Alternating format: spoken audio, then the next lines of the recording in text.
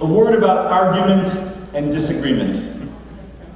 As many have noted this past year, Jewish arguments are not only accepted, they are the very basis upon which our tradition moves itself forward.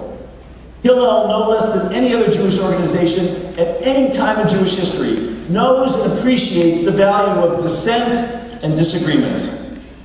But Hillel also has a special role in setting boundaries around appropriate arguments. After all, in the famous passage from Pirkei Avot, in which a distinction is taught between a proper argument, a machlochet l'shem shamayim, and an argument in the name of heaven, and an argument that is not for the sake of heaven, it's the debates between Beit Hillel and Beit Shammai that are cited as the exemplar of a good argument, an argument for the sake of heaven, while the rebellion of Korach and his followers against Moses and Aaron is held out as the exemplar of an argument that is not for the sake of heaven.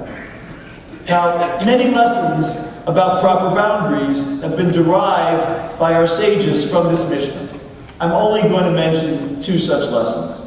First, the Torah tells us, the passage about Korach tells us, that Moses reached out to Datan and Abiram, who were two of Korach's accomplices, but they refused to meet with Moshe.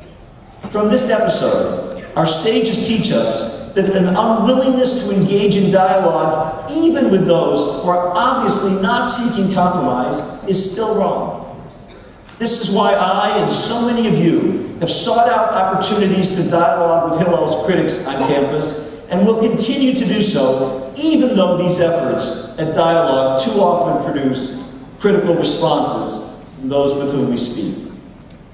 Second lesson, our sages also point out to us that Korach claimed that he was simply seeking equality with Moses and Aaron, when in fact he actually sought to become the high priest himself.